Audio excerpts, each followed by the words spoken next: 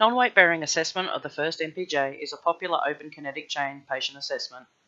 The first MPJ is formed by the head of the metatarsal and base of the proximal phalanx and allows for dorsiflexion and plantarflexion of the hallux in the sagittal plane, some adduction and abduction, and primarily dorsiflexion during gait.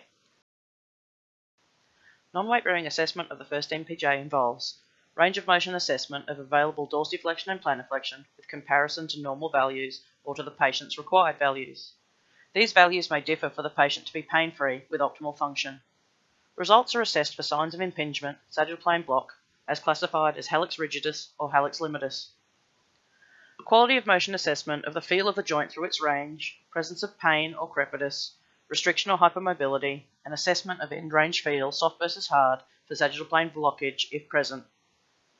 Symmetry of motion, assessment, and bilateral comparison to identify any asymmetry of function. Clinical test is best performed prone for joint visualization. The first ray orientation influences the first MPJ range of motion, with plantarflexion increasing the range, while dorsiflexion decreases the range. Comparison to normal published values is common. Non-weight bearing passive joint results are combined with active joint assessments, functional tests including the JACS test, and gait observations, as the first MPJ plays an important role in the windlass mechanism and propulsion.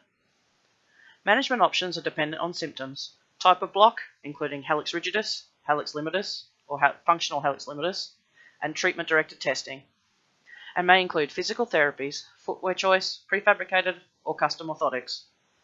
For more information on DOLA Orthotics, visit dolaorthotics.com, subscribe to our YouTube channel, or follow us on Instagram or Facebook.